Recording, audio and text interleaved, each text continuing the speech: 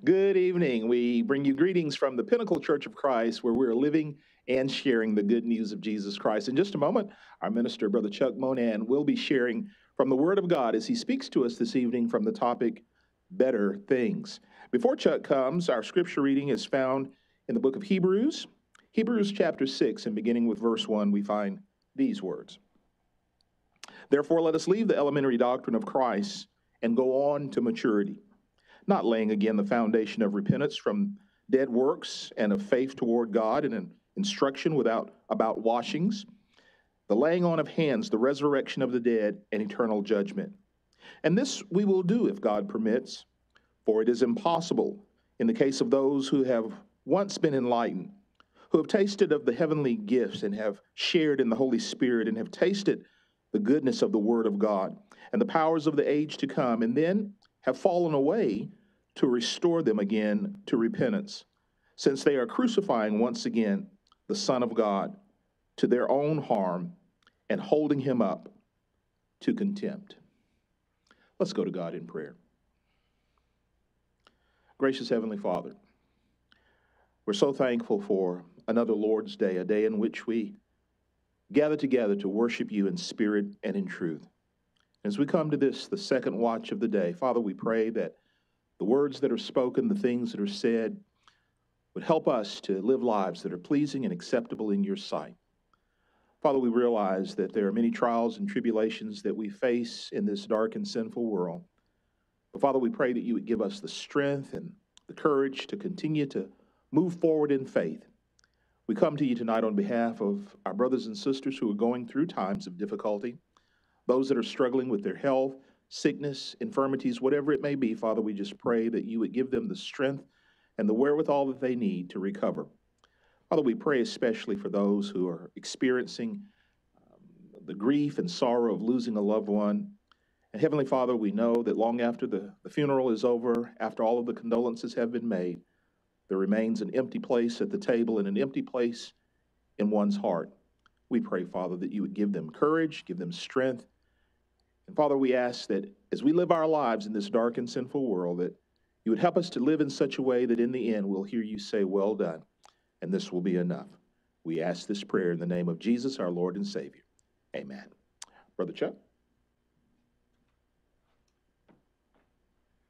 Thank you, John. Our text tonight will be in the 6th chapter of the book of Hebrews. There are very few presidents that were able to turn a phrase any better than the late John F. Kennedy. Most of us have probably committed many of his quips and sayings to memory. Ask not what your country can do for you, but what you can do for your country. Ich bin ein Berliner. You remember Kennedy talking about Cuba, and he said of that country after the fiasco of the Bay of Pigs, victory has 100 fathers, but defeat is an orphan. But one of the more witty and enlightening and probably transparent things that Kennedy said was uttered a few months after actually winning the 1960 presidential election. And Kennedy said this: when we got into office, the thing that surprised me most was to find out that things were just as bad as we'd been saying they were, which tells you that, there's no end, I guess, to playing politics.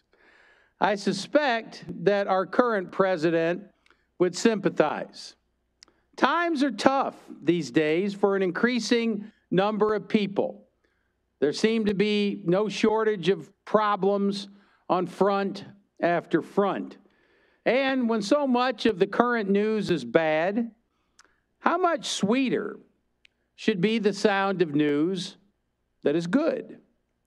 The gospel, the euangelion, means good news. There's never been a time when good news wasn't prized.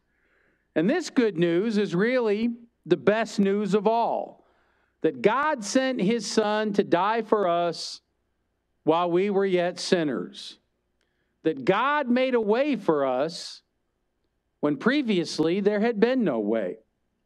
Some today struggle to understand this. Others seem to be rather apathetic toward it. as Frederick Buechner explains. He says, the gospel is bad news before it is good news. It is the news that man is a sinner, to use the old word, that he is evil in the imagination of his heart, that when he looks in the mirror all in a lather, what he sees is at least 8 parts: chicken, phony, slob. That is the tragedy. But it is also the news that he is loved anyway, cherished, forgiven, bleeding to be sure, but also bled for. That is the comedy. And yet, so what? So what if even his sin, in this sin, that the slob is loved and forgiven, when the very mark and substance of his sin and of his slobbery is that he keeps turning down the love and forgiveness because either he doesn't believe them, or he just doesn't want them, or he just doesn't care? In answer, the news of the gospel is that extraordinary things happen to him, just as in fairy tales, extraordinary things happen. Henry Ward Beecher cheats on his wife, his God, himself, but manages to keep on bringing the gospel to life for people anyway, maybe even for himself. Lear goes berserk on a heath, but comes out of it for a few brief hours, every inch a king.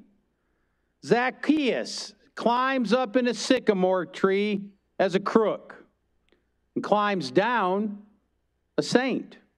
Paul sets out as a hatchet man for the Pharisees and comes back a fool for Christ. It is impossible for anybody to leave behind the darkness of the world he carries on his back like a snail. But for God, all things are possible. That is the fairy tale. Altogether, they are the truth. You see, the news of the gospel is that extraordinary things do happen to us. Despite our sin, despite our unworthiness, despite our lukewarmness. In the gospel, God does for us what we simply could not do for ourselves. In the letter to the Hebrews, the Bible writer reminds them and us of this, picking up the verse after John had read in verse 7. Land that drinks in the rain, often falling on it, and that produces a crop useful to those for whom it is farmed, receives the blessing of God. But land that produces thorns and thistles is worthless and is in danger of being cursed. In the end, it will be burned. Even though we speak like this, dear friends, we are confident of better things in your case, things that accompany salvation. God is not unjust. He will not forget your work and the love you have shown him, just as you have helped his people and continue to help them.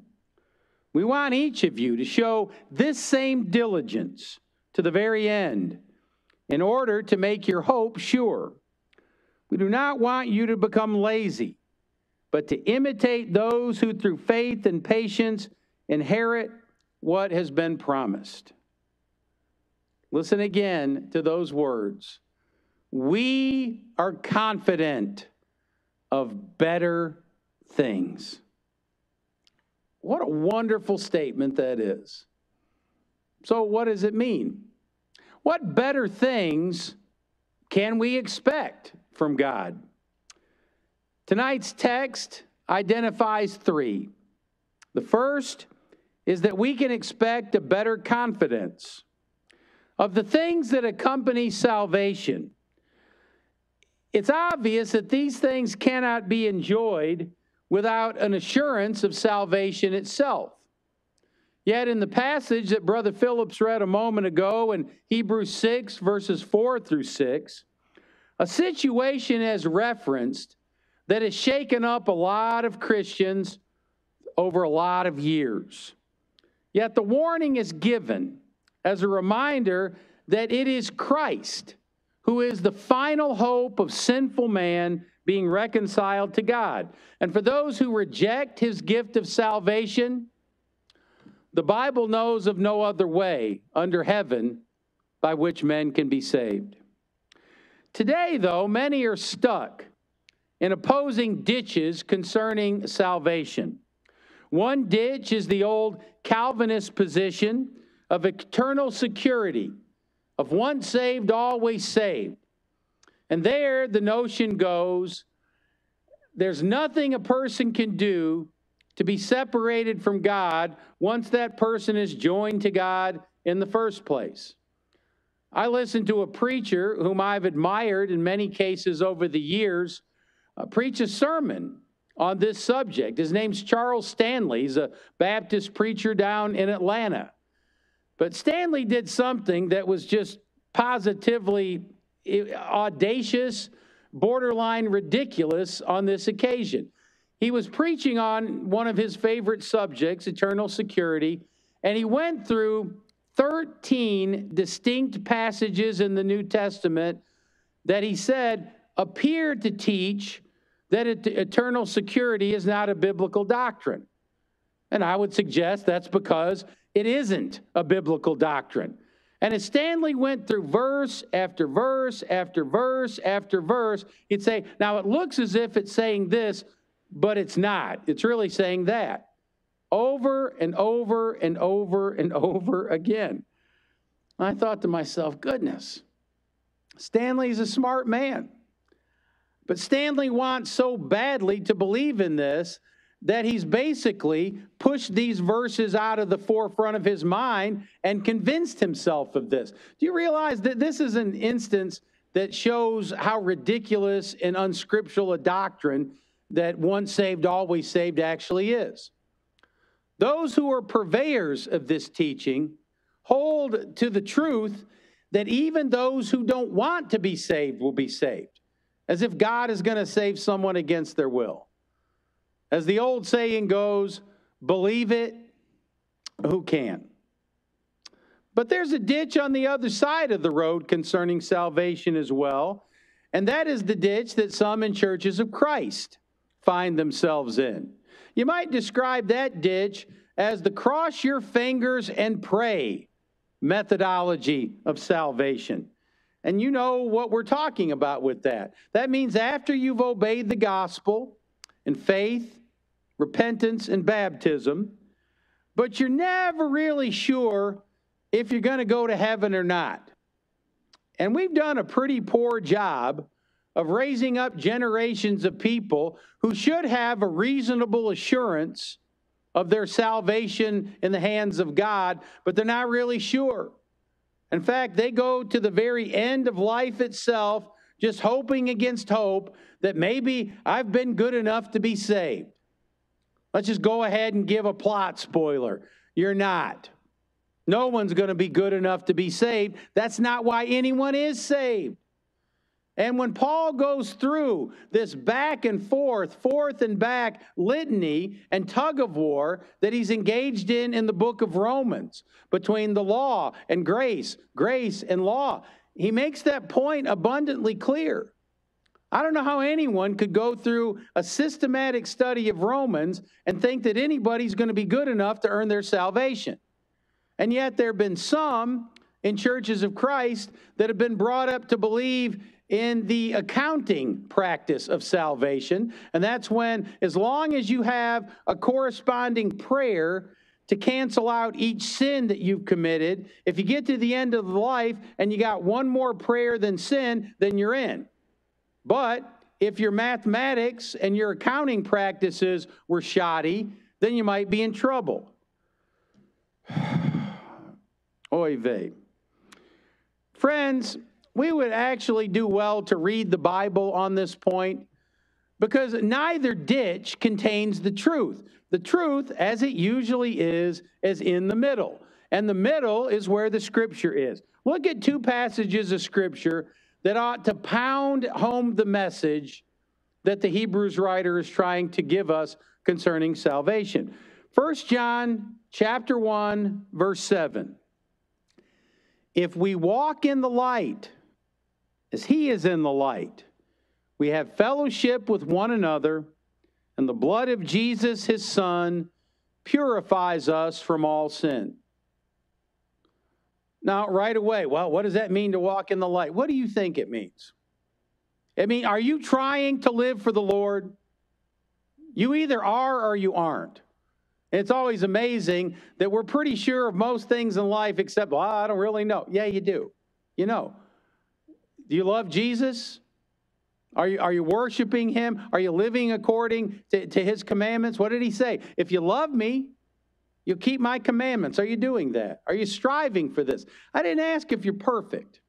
You're not perfect. You see, in the same heading of this passage, if we claim to be without sin, we deceive ourselves, and the truth is not in us. Of course, we have sin. But are you walking in the light? Are you trying to live for Jesus? Well, then you have the assurance that the blood of the Son of God covers your sins and forgives you. What a wonderful, powerful statement that is. Here's another one just a few chapters later in 1 John 5 and verse 13. John says, I write these things to you who believe in the name of the Son of God, so that you may know that you have eternal life. Not that you may hope that you have eternal life. Not that you may think that you might have eternal life. Not that you cross your fingers and just wish that you would have eternal life. That you know. Okay? Temper that with some common sense. Does that mean that there's nothing you can do to be separated from Christ? No, there's things you could do, okay? You could just walk away and say, I'm not interested in the Lord anymore. That would make you basically estranged from the Lord. Okay, that can happen. It's not likely to happen, though, if you love the Lord and you're trying your best to follow him. God understands that. We should understand that too. So one of the better things that the Hebrews writer promises us is that we can have a better confidence, so that you may know and not just hope. In Christ, we can have that better confidence. Here's a second benefit. We can have a better cause. The Hebrews writer goes on to remind his readers that the service they offer to God and to his people will not be in vain. Look at verse 10. God is not unjust. He will not forget your work and the love you have shown him as you have helped his people and continue to help them. These were people who were spending their lives on something that would outlast those lives. Is that the way a lot of people today are living? Can you imagine if a future archaeologist were to unearth a DVD or whatever these technocrats are using to record things today, and find out what America's top TV shows were in the year 2022? He might imagine that the zeitgeist of these days were what the Kardashians were doing, or Keeping Up with the Kardashians, or RuPaul's Drag Race, or Survivor, or Naked and Afraid. That sounds pretty interesting. Or The Real Housewives of Beverly Hills, or The Real Housewives of Atlanta, or what I'm waiting for, The Real Housewives of Maumelle. Boy, that'll be a real stem winder, won't it, Ronnie? Or Temptation Island. I understand some people actually watch these things. You would usually know those people because you could trace them killing brain cells by the millions by the millisecond. But here's the thing.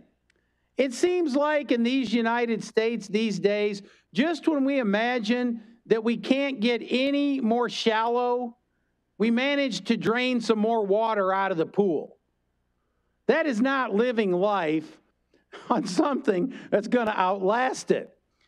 That is being incredibly foolish and wasting your life on something that has absolutely no redeeming value. Listen to this from Ignatius Loyola, the leader of the Jesuits. He said, "Teach us, Lord, to serve you as you deserve, to give and not count the cost, to fight and not heed the wounds, to toil and not seek for rest, to labor and not to ask for any reward save that of knowing that we do your will." Friends, listen to me now. Believe me, next week, come back to it sometime next year. Anytime your life is devoted to serving God, you have a better cause. Anytime your life is about everything except serving God, you are wasting it on something that will not last. Because of Jesus Christ and his gospel, not only do we have a better confidence, we also have a better cause. And finally, number 3, our lives are moving rapidly toward a better conclusion. In verses 11 and 12 of Hebrews 6, we want each of you to show this same diligence to the very end, in order to make your hope sure.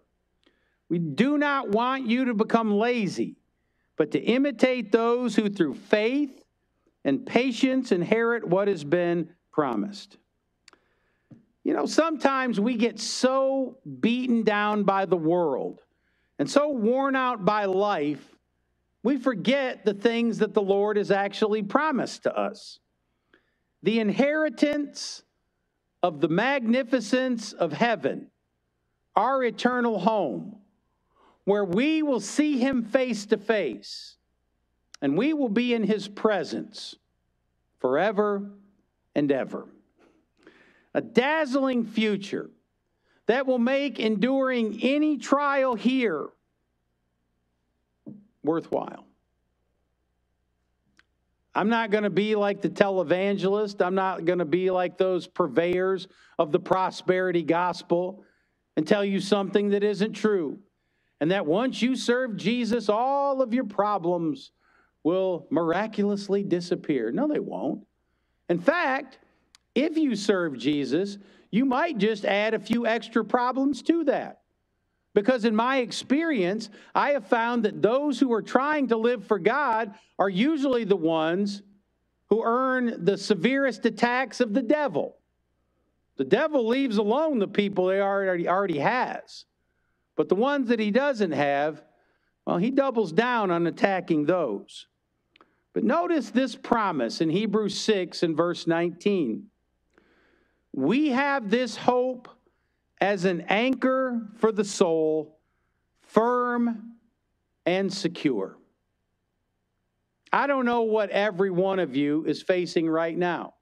There are some of you watching that live out of state. There are some that live in different places around the world. And all kinds of folks are dealing with all kinds of problems. Jesus said it best. He said, in this world, you will have trouble, but take heart. I have overcome the world. What God's word is promising us basically is this, that better things await us. They might not be here tomorrow. They might not be here next week. They might not be here next year. But friends, they're coming. Because better things are in store for you. That is not a promise that should be downgraded or ignored or taken lightly. People today desperately are searching for any thread of good news about better things. But it's only in Christ can those things be found. Years ago, one of my favorite musicians, Ray Davis, penned a song containing some bright rays of sunshine called Better Things. I guess Ray did this on one of those rare moments that he and his brother Dave Davis of their bands, the Kinks, weren't fighting with each other. But the words capture really well the spirit of hopefulness that all of us should have in our lives and in our hearts. And here's what he says. Here's hoping all the days ahead won't be as bitter as the ones behind you. Be an optimist instead, and somehow happiness will find you. Forget what happened yesterday. I know that better things are on the way. Here's wishing you the bluest sky and hoping something better comes tomorrow. Hoping all the verses rhyme and the very best of choruses. To follow all the drudge and sadness. I know that better things are on the way. I know you've got a lot of good things happening up ahead. The past is gone. It's all been said. So here's to what the future brings. I hope tomorrow you'll find better things.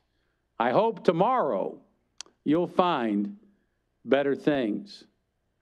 My friend, know this and build your very life on it. If you know Jesus Christ, those better things are a guarantee. Let's go to him in prayer at this time. Our God and our Father, we're thankful for the better things that you've promised us through the inspired writers.